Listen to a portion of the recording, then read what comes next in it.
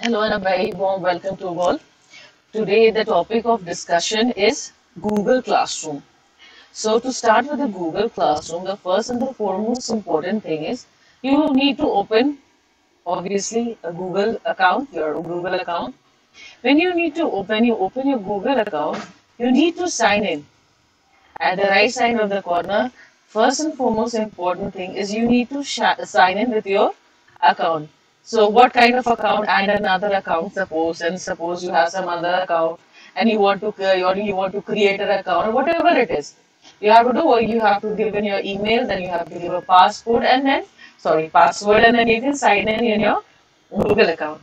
Once you have created a Google account, you can see there are 9 dots at the right hand side corner of your screen. You click that right hand side corner, right? When you click at the right hand side corner, scroll down and you shall see there is an icon which is named as Classroom. Click on that Classroom.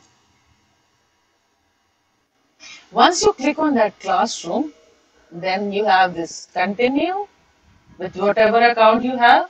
So the first thing is this kind of screen appears on your computer, on your laptop, and if you are using a mobile, so you can directly download Google Classroom from your Play Store. So there is a plus sign which says what do you want to do with your class? Do you want to join a class or do you want to create a class?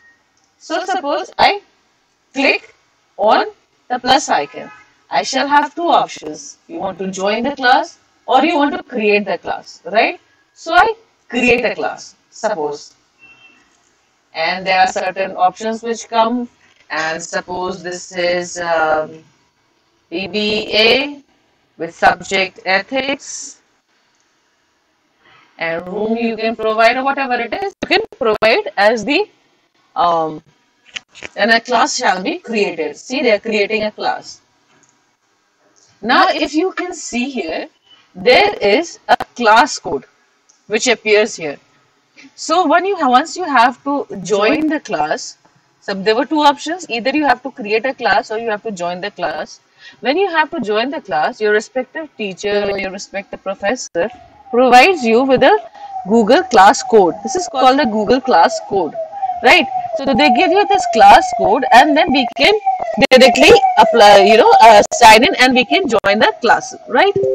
Once you've joined the classes, once you join the class, then the next thing is there is stream where you can post in something. Suppose I write welcome. Suppose I write welcome to the class, right? And I post it.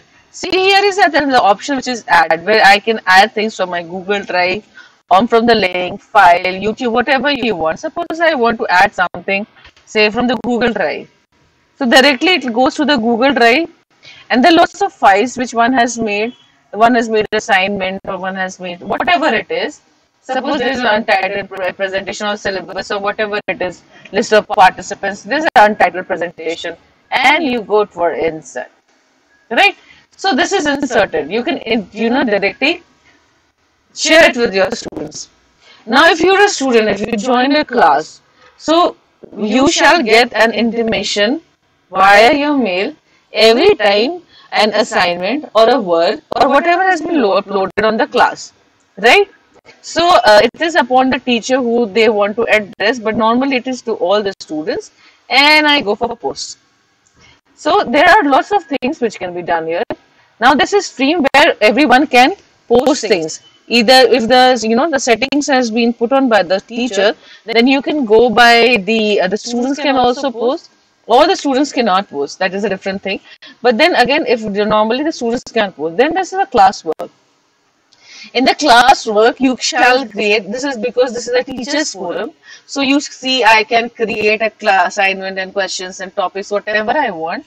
But normally, whatever, suppose you're given an assignment, right?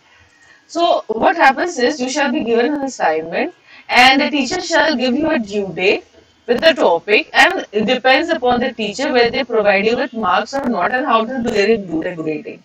Right, but whenever the question paper or the assignment is uploaded, right? Press sign. Whenever it is uploaded, you can see it automatically appears your assignment. So when you go for BBA, this is class, you get your assignment. Vidyaja posted a new assignment, which is the assignment. Who are the people? Once people join in my class, right? So a lot of work comes here, like whosoever have joined or whatever marks I've given. If I can show you next, if I can show you, this is the actual one of the classes. Suppose this I go for the assignment, the Google Classroom. So you see there is VBA semester 3, right? So this distributed stream, it shows the various things which I have posted. The syllabus I posted last work, the classwork, I have not actually given much classwork, we just started it. The various classwork which shows to them. People whosoever have attended your class or whosoever have been enrolled in your class are present here, right? And with that, it is not just the students which are there. You can also ask your colleagues, your teachers, other teachers. To suppose two of you are sharing one subject, so you can put in your teachers, and they can. And then grades is for the grade that the particular student has, right? This classroom becomes very helpful, specifically when we are stuck home, we cannot be there, and every time you put in WhatsApp, one thing which I really dread is your phone gets formatted. Once your phone gets formatted, it becomes really difficult. It becomes really difficult. Suppose I want to, I want to share something, or I want to say something. I want to add, suppose, YouTube or something, if I want to suppose I want to give them whatever search URL. Suppose you have to search your user URL. All right, then it is still processing, finish processing, and close. So this is the dashboard. Suppose I just created a video for Google Drive. So this is the video link. Select the copy the video link. This is the semester 3. For all students of semester 3, I attach a YouTube video, and there you go. Paste the link, or you can also search, and you add. There you go, and you put and enter. So what happens is detailed explanation of the Google Drive. Here you go. URL, no, not the URL. This is the URL I have, and I type your search box, find the videos. Here is the video, and you press add. And the entire video is selected, and you can put in a message if you want. Kindly watch the entire video to update yourself with Google Drive. You want your class to do that before you start in with your work, so that they know how to work on it, and they know how to do stuff. It is just that the various assignments you've already made. We as lecturers already have lots of teaching stuff and etc. So you want to add something, you need to put in. This is not just a Google Drive, but whatever you want to put in, you just add it, and the mail. And once you post it, the mail goes to all the students. You being the student will get a mail that your teacher so and so has posted something on your BBA, on your class, whatever the class name is.